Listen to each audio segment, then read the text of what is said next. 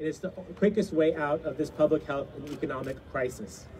Do it for yourself, do it for your family, do it for your neighbors, do it for your friends who are vulnerable from underlying health conditions, do it for your city, do it for all of us. With that, it is my pleasure to introduce Eric Rupner, the CEO of the San Diego Padres and our host this morning. Eric?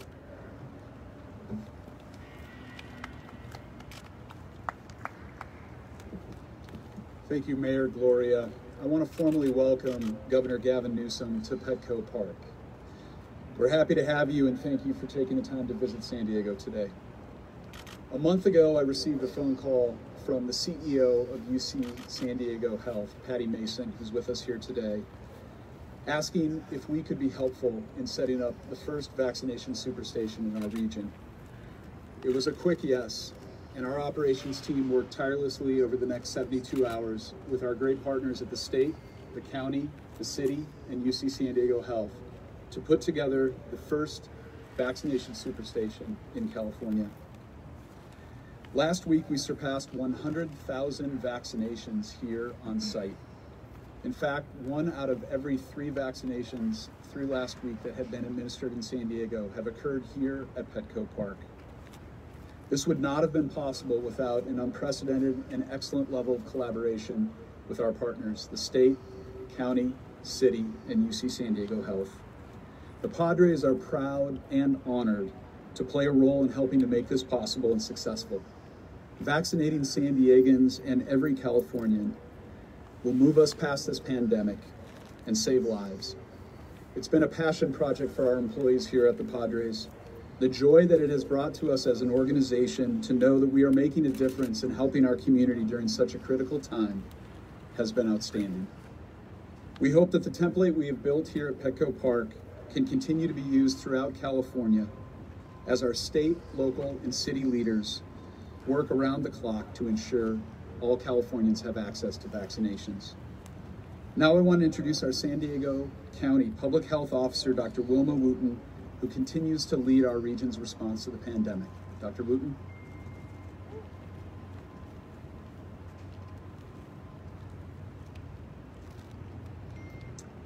Thank you, Mr. Grupner. I want to start by thanking you, Governor Newsom. What a pleasure it is to have you here in San Diego County, especially at the site of our very first vaccination superstation, which opened Monday, January 11th. Thank you for your commitment to protecting the public's health as we manage our way through this pandemic. Everyone is working overtime, working hard and quickly to stop COVID-19.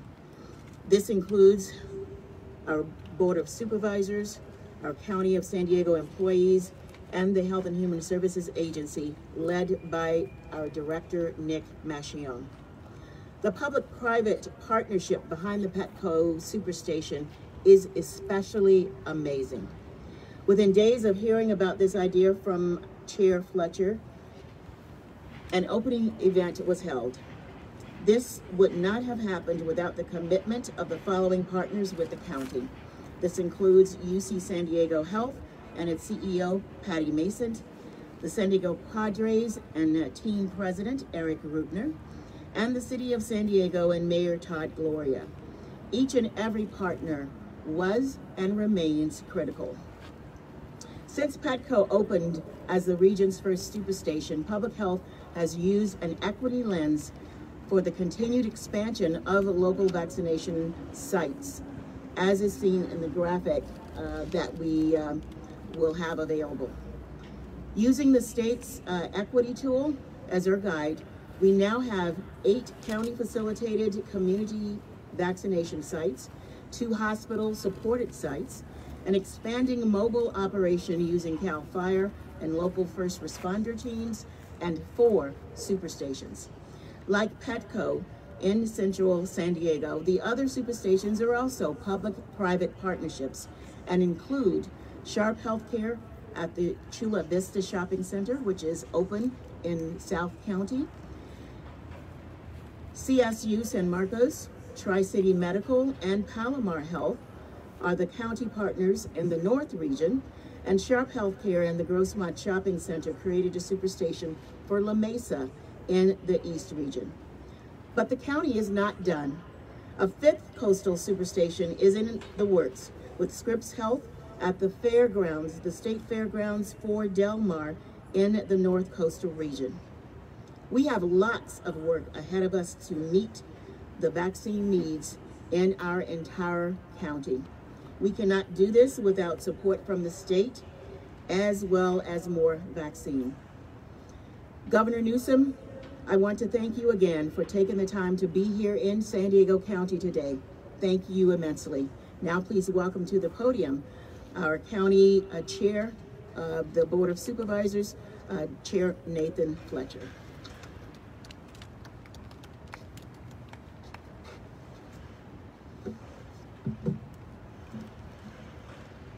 Thank you, Dr. Wooten.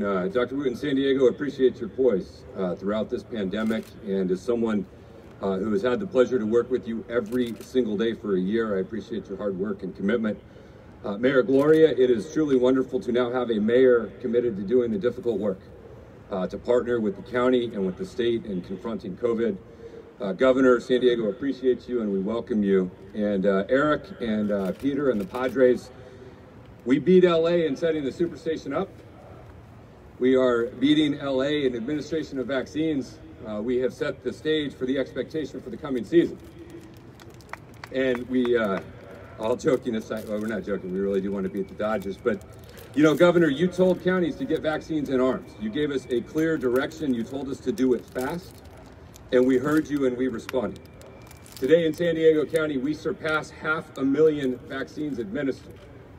That is a rate greater than any other large county in California.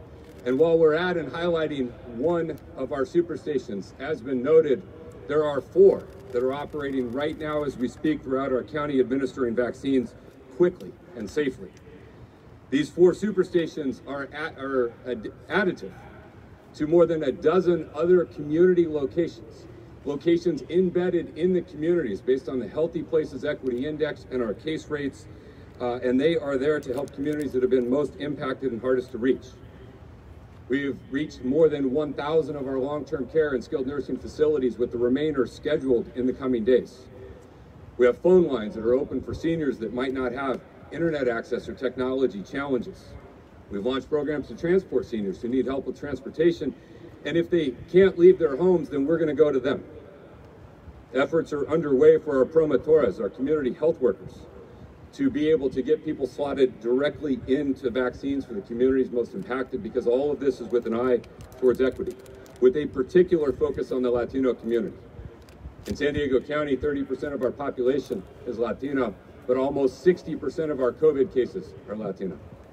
And I want to commend and appreciate Supervisor Nora Vargas for her leadership on ensuring that these communities have access to the vaccine. And everything we do is collaborative: the county, the state, the cities, the healthcare partners. In this case, it's UC San Diego and Patty Mason, but working with almost all of our healthcare partners at other sites. And we move fast because the vaccine offers the path out, not only to save lives, but to get our lives back, to get our small businesses open, our kids back in school. Governor, we appreciate your focus and your effort on trying to get our kids safely back in school. And Governor, those of us that have dealt with this every single day appreciate how you led us through a long and difficult year. A year that has challenged us, a year that has tested us, a year that has divided us. A year that has required difficult and unprecedented action to meet a situation the likes of which we have not seen in over 100 years. Governor, you've had an impossible job. You've faced more challenges, truly impossible decisions, often having to choose between a bad option and a worse option, but throughout it all, you never gave up. And I want the people of San Diego to know that you've been there for us. You've been there at all hours of the day and night to take my call. You, Dr. Galley, your entire team, you've handled the constant pressure and ever-changing situation with grace and compassion, a willingness to listen, and when needed, a willingness to adapt. And throughout this full year, your entire team has been there with support, encouragement, advice, and partnership. You never stopped fighting for California. And make no mistake, we're still in the fight against COVID, but with cases down and vaccinations up, we are cautiously optimistic that we're turning a corner and the better days are ahead. Governor, we're thrilled to have you join us here in San Diego. We appreciate everything you've done for the last year. Please join me in welcoming the Governor of California.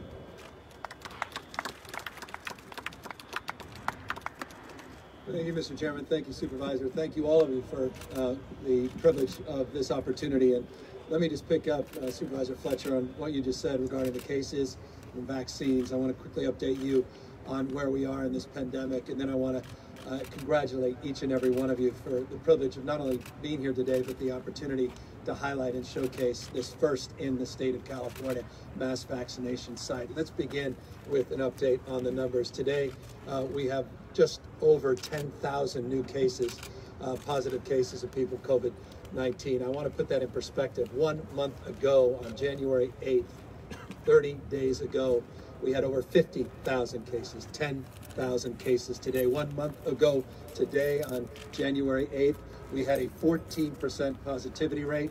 Today, 5.0. 14% to 5%. 50,000 cases down to 10,000 cases over the course of the last 30 days. 34% reduction. 34% reduction over a 2-week period in the number of people hospitalized, and 25% reduction of the number of people in ICUs. So everything that should be up is up, and I'll get to vaccines in a moment. Everything that should be down is down as it relates to case counts, positivity rates, people being hospitalized, people in our ICUs. That is encouraging news indeed. The vaccinations, however, we can't move fast enough. We are sobered and mindful of the scarcity that is the number of available vaccines in the United States of America. Nonetheless, we are not naive about our responsibility here in the state of California to move these vaccines out of the freezers and into people's arms. So far in the state of California, 4.65 million people, just shy of 4.7 million people, have been administered a dose of the vaccine, either Moderna or Pfizer. We want to get these numbers up, but I should just make this point. Yesterday, we reported 197,000 vaccines administered, roughly 200,000. That's double where we were just a few weeks ago, triple where we were a month or so ago. So we're making progress. We're improving the rate of administration day in and day out. But we can't do that at the state level without partners at the local level. So let me focus now on why I came here to San Diego. And that was to acknowledge leadership, demonstrable leadership, leadership that now is truly leading the state of California. San Diego, the first county, first city to put a site together like this. Success leaves clues. You inspired others all throughout the state of California, including the LA Dodgers, including folks in Northern California. Levi's Stadium in Santa Clara, where the 49ers play, they'll be opening their mass vaccination site tomorrow. Cal Expo and a number of state fairgrounds have now done the same. This is not exclusive, meaning vaccination sites are not all mass sites. Still, the vast majority of the network that you are very familiar with when you get your annual flu shot, that's the backbone of our vaccination distribution. But nonetheless, these sites are important and impactful. And certainly here in San Diego, as was highlighted by the mayor and others, that a third now of the vaccines in this county have been administered just here at this site. It gives you an example of the potency and power of scale in terms of the efficient distribution and administration of the vaccine. Of course, we talk about efficiency, we talk about throughput, but we also, and Dr. Wilma, I appreciate you mentioning this. Wooten, thank you for acknowledging the issue of equity. As always, that's part of the three-legged stool. Not only we want fast and efficient, but we want equitable distribution of the vaccines. And we recognize we have more work to do in that space, more work to do to make sure we're truly representative, not only as it relates to people that can access a vehicle to access sites like this, or access mass transit to access a site like this, but to make sure we go where people are. Many people simply can't get to a large vaccination site like this. And so just last week, we invested in over 110 community-based organizations, tens of millions of dollars to invest in a framework of focusing on equity, community outreach, reaching with trusted messengers to encourage people that may be hesitant about the administration, or receiving the administration of the vaccine, encouraging them to take advantage of not only sites like this, but other sites in their community. We partnered last week in the Equity Lens with the Biden administration, the first state in the United States to invest in partnership with FEMA, our federal partners, the Office of Emergency Services, the Biden administration. We announced where the Oakland A's play their games in Northern California and Alameda County, the first site. We're also expanding that to Cal State LA, and we'll be announcing in the next number of days a new site in the Central Valley as well. That framework is exclusively targeted at equity. It's a partnership with the federal government that does not take away from existing allocations of vaccines and is additive to our collective efforts. We'll continue to do more, and we recognize that we have work to do to be better in terms of making sure these remaining surplus vaccines that are still in freezers all across the state are quickly and efficiently administered. And that's why I like this competition of sorts. I appreciate Chair Fletcher framing this in an enlightened sense, not a race to the bottom, a race to the top. More transparency, more accountability, county by county, San Diego leading the way. Mayor, you should be proud. Supervisor Argus, you should be proud. Chair Fletcher, you should certainly be very, very proud of that demonstrable leadership. We want to encourage the same in every county in the state. Some, candidly, are way behind. Some are not where they need to be. And we need to call that out. We need to provide support, no cheap shots, but we also need to provide a sense of urgency that the public deserves and back that up by reallocating supply. I'll give you an example.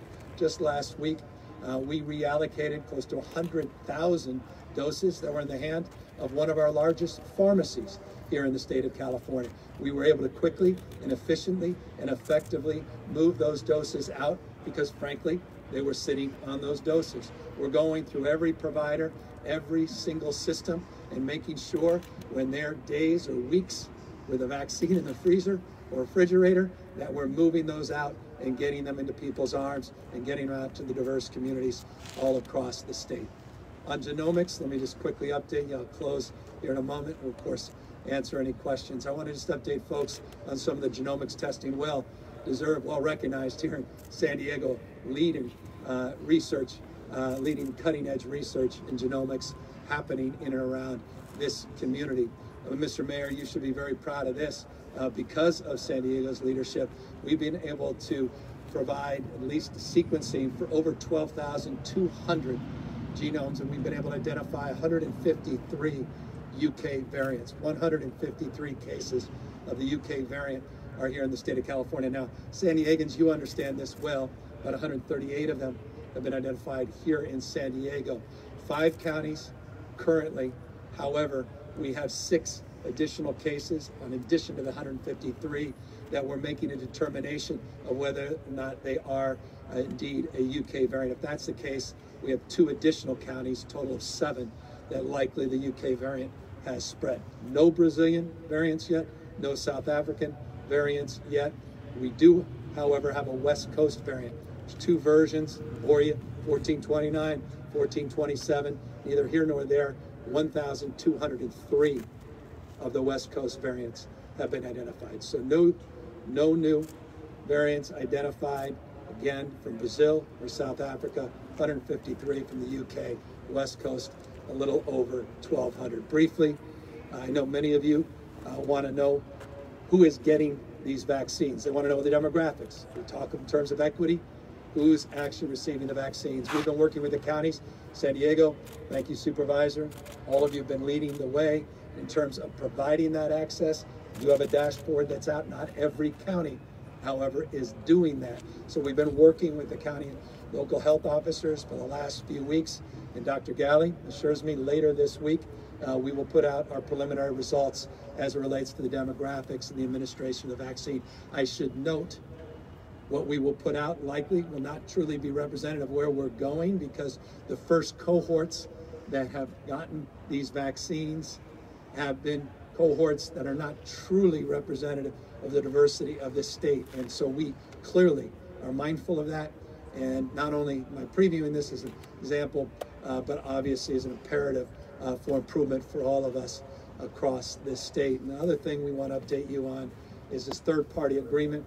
We'll be moving, and we are on schedule for February 15th to move forward with our third-party administration, the partnership at cost with two partners that are well known here in the state of California, Blue Shield and Kaiser.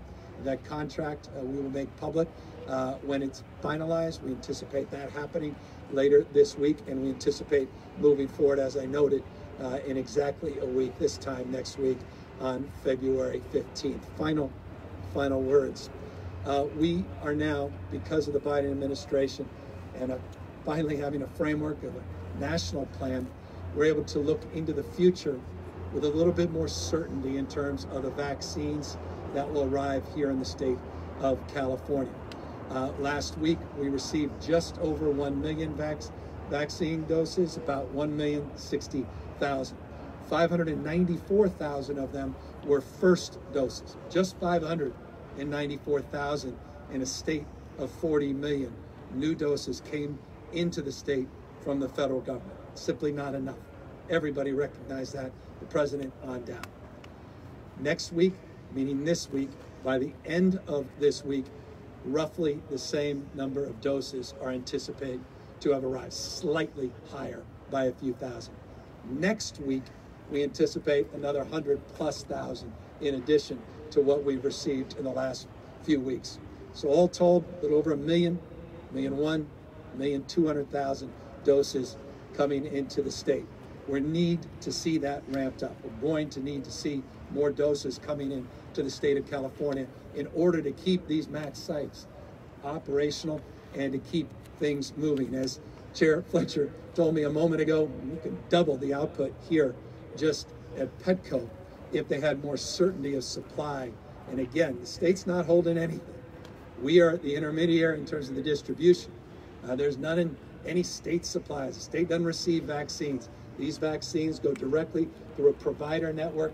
They go through the counties, and we are encouraging every day, working very collaboratively, encouraging Biden administration to do everything in their power, not only to accelerate the distribution of the Pfizer and Moderna vaccines, but encouraging, we hope, with the appropriate level of scrutiny, that the FDA will move forward with the emergency use authorization on the J&J vaccine. We can anticipate that by the end of this month, and potentially receiving, as J&J asserts,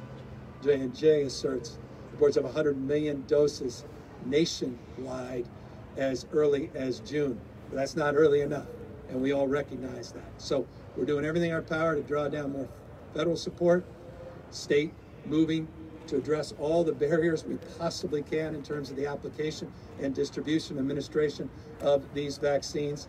And I'm here just celebrating success and humbly thanking this county, San Diego County, this city, San Diego City, remarkable leadership, new mayor, new energetic board of supervisors, incredible health team, remarkable partnership, not just with the Padres, but our state's own UCSD. Few partners more efficient, effective, more transparent, and accountable than UCSD. I want to just congratulate their partnership and their incredible work to date here for our state and for literally hundreds of thousands of Californians that reside in this community. So with that, we're of course here to answer any questions. Hello, Governor. My name is Paul Sisson. I'm a reporter with the San Diego Union Tribune here in San Diego. I'm at the narrow end of the funnel today in terms of all of the media questions that have come in over email, so I'm going to go ahead and ask them out one at a time. We've received quite a few about vaccination of police officers and teachers. Lots of folks want to know what the state might be doing to accelerate or bring in that group of workers who find themselves, very much out interfacing with the public every day. Those cohorts are in our tier status that provides flexibility. Again, flexibility is challenging when there's scarcity, and I'm mindful of that in terms of the prioritization of tiers, 75 and over, 65 and over, frontline healthcare workers, considering the frame always of vaccinating the vaccinators as our top priority. In that frame, in those tiers, we also have teachers and we have members of law enforcement where there is flexibility. The challenge is self-evident.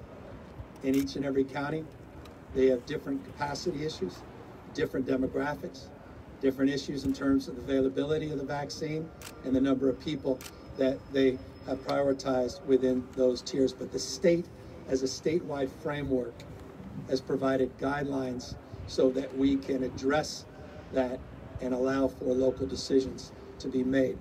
That said, we are working as we speak throughout this weekend, including Super Bowl Sunday. We're working with the legislature, have been for weeks and weeks now, to try to get our schools safely opened in the state of California. It is my desire to get our schools safely open as quickly as we can, safely open as quickly as we can, particularly for our young children, particularly children with special needs, foster, homeless youth, kids that don't have access to devices. You start K to 2, get up to K through 6. I'm confident we can do this safely. I appreciate the CDC's concurrence in that frame, Dr. Fauci, the Biden administration. We're working with the legislature on an early action package. And we hope to get there this week, and we can announce some of that progress. It includes, this is a point to your question, it includes prioritization framework to get our teachers vaccinated. We are prioritizing our teachers. We want to clarify that further, and that will be part of what we hope to announce in the next, well, I don't want to preview anything, but announce very, very shortly in terms of the deal with the California legislature. A follow-up, Governor, if I may. Are you saying that the state will not move to a age-based criteria before vaccinating teachers and other frontline workers?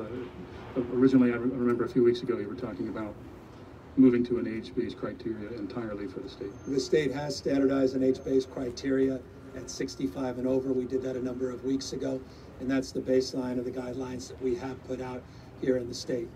It's part of that phase 1, 1A, 1B.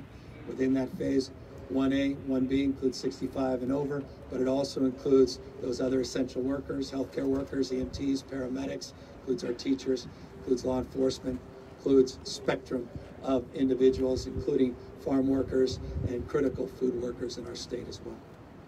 Thank you. This next question is from Angela Hart of Kaiser Health News.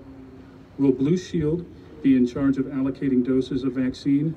How much discretion will they have for deciding where those doses are allocated, and what will the state's involvement be? Yeah, we'll socialize the details of the contract later this week. We're finalizing them. We're on track again to formalize our third-party agreement with Blue Shield and Kaiser on the 15th. We will provide those details in the coming days, and we're working all of those issues out. The number one issue for me is not, again, only speed and efficiency, more transparency, more accountability, but also making sure that the equity lens is truly advanced. And that goes to the question, and that goes deep to the contract as well. Thank you. This next one is from Matt Hoffman of KPBS here in San Diego. In terms of equity, does the state plan to change how vaccinations are administered, like prioritizing via zip code, for example? Also, what is the plan to get homebound seniors not living in group settings vaccinations? Well, I'm going to ask Chair Fletcher to talk about it. We were literally walking over here talking specifically about that. Thank you, Governor. What we're doing, at least in San Diego County, is for seniors who don't have access to the same technology, they can call 211 and they can help make the appointment. We also have mobile teams that are going out not only to long-term care facilities, but we're beginning to go to senior living complexes, apartment complexes, and others. And we have a system in place for someone who is truly homebound, who cannot leave their home, where we can go specifically to them and do that. Obviously, we can move faster if people are able to get to one of the super stations or one of the community-based points of distribution. But for those who can't, we are here locally, and I suspect other counties are doing the same, coming up with systems to ensure that we can reach those seniors where they are. Just want want to remind folks the partnership in the skilled nursing facilities, the assisted living facilities, the seniors and congregate facilities, all again part of our prioritization that we put out in addition to the 65 and over cohort. The partnership advancing those efforts directly is CVS and Walgreens in partnership with the federal government, and it's an example of across the country, vast majority of states moving with similar partnerships. Part of our allocation updates that we put out include information about where they are in terms of the total percentage of vaccines administered, as well as their efforts to potentially expand their reach. And you may note that last week, 100 such pharmacies in the state of California made themselves available to direct community vaccinations pursuant to an agreement with the Biden administration. Thank you. This next question is from Kevin Yamamura from Politico. Los Angeles County announced it has to focus on second doses this week and has stopped taking first dose appointments at various clinics. How widespread is this issue? Why is California seeing this hiccup while other states don't seem to be? And are you concerned that we're losing a week in which we could get first doses into more residents? Yeah, let me talk to LA resident Dr. Galley, who literally just came down from Los Angeles and has some contemporary information on this point. Doctor?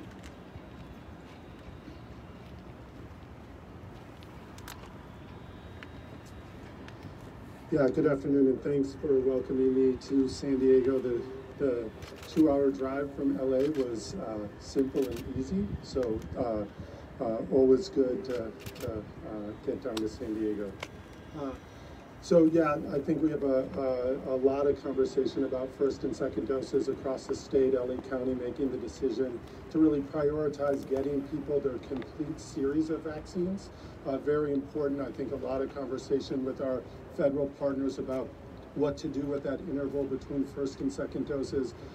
Really prioritizing statewide, making sure that we get at this moment, as we continue the conversations around first and second doses, that we do make sure those who've received the first dose do get timely a second dose. I think we've heard today a lot about the scarcity of supply, the need for understanding how much we'll be getting in weeks to come. So some counties making a decision to make sure that those who've received one vaccine get the second now before additional people get that first vaccine. So we're going to see this play out across the state, working with our local partners, working with our third-party administrator as we advance that contract to really come up with some clear guidance on this first and second dose issue, talking to the Biden administration, our colleagues at the CDC, to make sure that we're working on this collaboratively and together. We want to make sure we send a consistent message to the public, but as of now, clearly those who received their first dose, we want to make sure that they do get their second dose as we continue those conversations. So LA County making that decision, a number of other counties making that decision. I would say nationwide that this is probably going to be a theme that we will see, a number of people storing second doses to make sure that it's available there, and the consistency of supply, the clarity on what's coming in the weeks to come is going to help us sort through this, I would say, issue of coordination and inventory control. But getting people their second dose, key priority for California, and something we'll be working with our counties to make sure it happens successfully. Thank you. The governor asked to just share briefly what we're doing in San Diego County. We've done now 500,000 combination of first and second dosages. We have not held any back, but what we are doing is honoring second dose appointments first. And so as we move forward, again, with limited supply, we will honor all second dose appointments that have been made, and then whatever we have, the delta between second dose appointments and what we have available, we will continue doing first dosages as well. We anticipate in the weeks ahead that we will continue to do both second dose appointments and we'll have enough to do first dosage, but again, it is all contingent upon supply.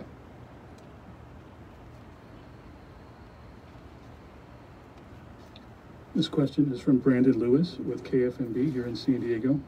We know the federal government controls the supply of vaccine, but the state can allocate doses however it wants. Why aren't counties like San Diego that have the infrastructure in place receiving more vaccines to meet the demand? And how much longer do you think people will continue being patient when stories of fraud are becoming more prevalent? Well, we want to call out the fraud, and we take backseat to no one in terms of calling that out. We've made that clear from day one. In fact, even before the first dose arrived, the state of California was forthright in terms of making sure that folks knew that if they were trying to profit by moving these vaccines and taking them out of turn or out of order, they'd be held to consequence not only financially, but in terms of any subsequent allocation, distribution, or receipt of vaccines in the future. Dr. Galley can talk more about that in a moment. Look, the issue of scarcity is the issue that we are all mindful of. It's an issue that has now increasingly been brought to the fore all across this country. We have these governor calls with the new Biden administration, no longer the transition team, on a weekly basis. This is parroted by governors all across the country. And that concern is highlighted by the fact that with this three-week window, you get a sense that we're not seeing appreciable increases. Now, again, it's not a critique. I want to compliment my administration for giving us a look into the future with some certainty so we can plan over a 3-week period. And I want to acknowledge the work they did with the Pfizer doses, allowing 6 shots, not just 5. That's a 20% increase. Both those things are additive. Both those things are helpful in addition to those direct partnerships that we announced and they're announcing all across this country, the 100+ goals they have, or sites they have as a goal all across America. But this is an issue that I can assure you is not unique to San Diego. You saw it highlighted a moment ago in the answer and response, Dr. Galley in LA County, and I can assure you, having just left Alameda County a few days ago, Sacramento County, they are all eager to see a substantial increase in supply as well. This next question comes from my own sources who have reached out to me today about prioritization of people with developmental disabilities. And generally as well, folks with cancer, folks with various pre-existing conditions that put them at a higher risk to serious consequences with COVID-19. So I wonder, is there any plan to move them up the list a bit? No, thank you for bringing that up, and forgive me for not bringing that up in the top of my remarks. It's incredibly important to me, and when I say important, deeply. My mother worked for Aid to Adoption of Single Kids, special needs kids. I've been very involved, best buddy, all the work we do with Special Olympics. And, we have buddies work in my office and throughout our administration. This is a point of pride, and it's a deep concern that I have on behalf of the IDD community broadly, that we are not providing and supplying adequate number of vaccines. Dr. Galley and I, quite literally again, were in the car about an hour and 20 minutes ago, talking specifically about the progress we're making. It's been stubborn, and candidly, neither of us are satisfied with the progress in this space. And we made a commitment to each other just an hour and 45 minutes ago to figure this out once and for all by the end of the week. Again, in a framework of scarcity, it's all about prioritization, but we've got to take care of the most vulnerable and people in the developmentally disabled community with all of the unique challenges and opportunities, present them in their lives. These vaccines need to be prioritized, and I am committed to do that. I just fear that whatever we do will not be enough until the supply is adequate, and we can move from this scarcity mindset to an abundance mindset. Thank you. The next one is from Alex Michelson of Fox 11, Los Angeles. What's the single biggest obstacle when it comes to schools being open? How do you overcome it? I think fear. I think trust. I think it's one thing to assert something. It's another to prove something. I think we need to prove that we can safely reopen our schools. Now, many schools have safely reopened here in the state of California. We had 87 positive tests in the month of January, 87. It was a low number compared to December and November in terms of cases in our schools that are open in this state. We need to hold those accountable that are not safely reopening the schools, and we need to provide the resources for those that do want to open so they can safely reopen their schools. Vaccinations are important, but so is testing, so is physical distancing, so is providing the physical environment, ventilation, and other supports to make sure not only our teachers are safe, but our janitors are safe, our bus drivers, our cafeteria workers are safe as well. And that's what we are working through, and that's what we're committed to advance. And I'll just remind you, we put up $6.6 billion to bring down for early action support to do just that. And that's the amount of money that we're working with the legislature to discuss what's the most efficient and effective use of those dollars to address learning loss and our capacity to deliver on the promotion of safety. The next question comes from Jocelyn Moran of CBS 47 Fresno. Here in Fresno County, we've only been receiving about 8,000 doses a week, but the county has capacity to administer about 40,000 a week. Other Central Valley counties are also receiving very low amounts of doses. Given that the Central Valley is home to many essential agriculture workers, and are there any efforts to increase the allocation here or bring a FEMA vaccination site to the valley? Yeah, I may have already gotten ahead of my own announcement. If you rewind the tape, I implied that the answer is yes to that question, at least the latter part of the question as it relates to a larger site in partnership with the federal government. We've made this a top priority in our conversations with the Biden administration. We've made it a top priority in all of our conversations as it relates to the allocation of doses. Let me just make a couple points. The first allocations of doses went out based upon the original framework for healthcare workers. And on a per capita basis, it's absolutely true. There were parts of the state that had more abundant distribution because of their healthcare delivery system being more robust as it relates to total number of personnel. And so it followed suit that more vaccines went to where more of those frontline workers were. We have to address that now as we're moving in this next iteration in a more equitable manner.